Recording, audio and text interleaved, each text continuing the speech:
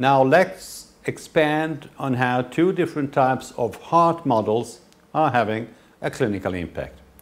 In the first instance, let's listen to Andrew Taylor from the Great Ormond Street Hospital in London, who is going to explain what were the overarching goals for the studies in cardiology within Healthy Child.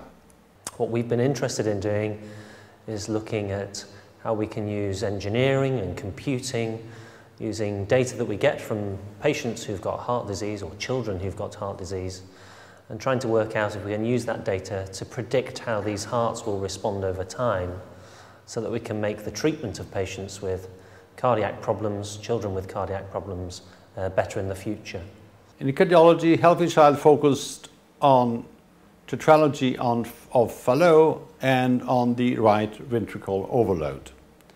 We've seen already that when a patient has a blue baby syndrome with tetralogy of Fallot, there is a hole in the ventricle and the surgeon closes it in the first months of life. Over time, this leads to pulmonary regurgitation, which leads to an enlargement in the right ventricle and an overload necessitating a further intervention. Why did we study tetralogy of Fallot? Giacomo Pongiglione will explain why the numerous visualization techniques that are used to analyze tetralogy of Fallot made it a very suitable disease for Healthy Child study. So we decided to study post-op tetralogy of Fallot because in this subset of patients we could use tools like magnetic resonance imaging that wouldn't be appropriate in right ventricular overloads caused by different causes, like for instance retroseptal defects. The problem with these patients is that over the years some of post-op tetralogy patients develop a dilated heart, some don't. And in patients who develop a dilated right ventricle, because there is a significant pulmonary regurgitation, the implantation of a pulmonary valve solves the problem.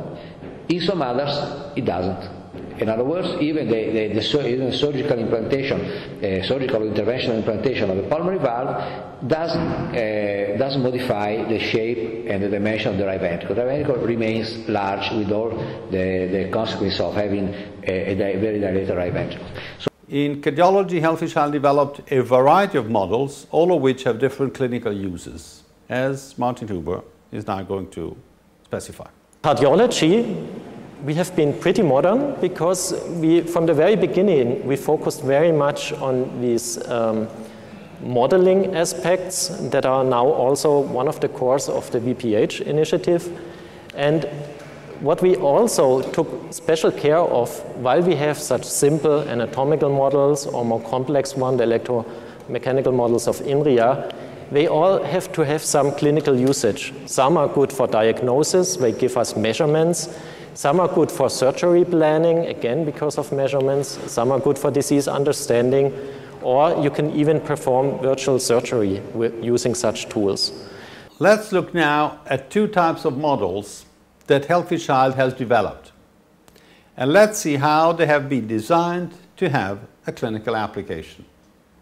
Here the first issue was to have quantitative morphological models built on computer tomography and magnetic resonance data being developed by Siemens, and to have the clinicians using them to determine if a patient's right ventricular outflow tract would have the right dimensions for an intervention called percutaneous pulmonary valve implantation. The question that the clinician wanted answered was, do the dimensions of my patient's right ventricular outflow tract mean that a stent will be able to be fitted without fear of it embolizing because falling out of place? Let's hear from Martin Huber about how these morphological models are applied clinically.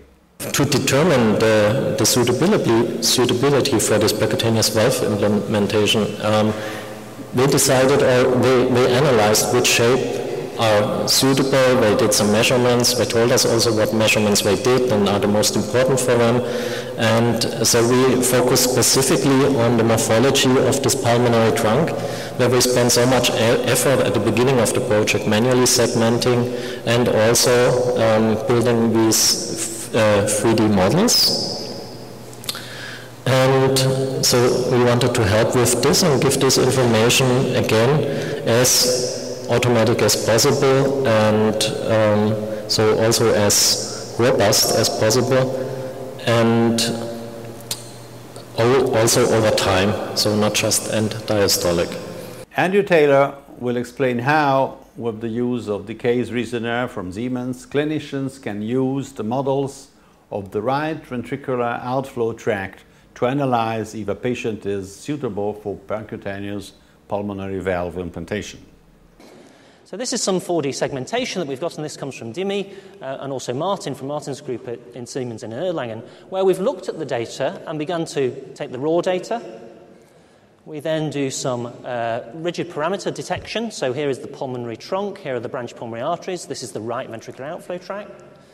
We've labelled those and then done some centre lines for those. And then actually from that data built a model, or more a segmentation as opposed to a model. And so from all of the patients that we do, this can now be run on a sort of bit of Siemens software and is actually relatively interactive, such that once you've got your data from your patient, you can now run this program and immediately decide, is there a narrowing in this patient such that I can put a valve stent in, or does this patient need to go to surgery?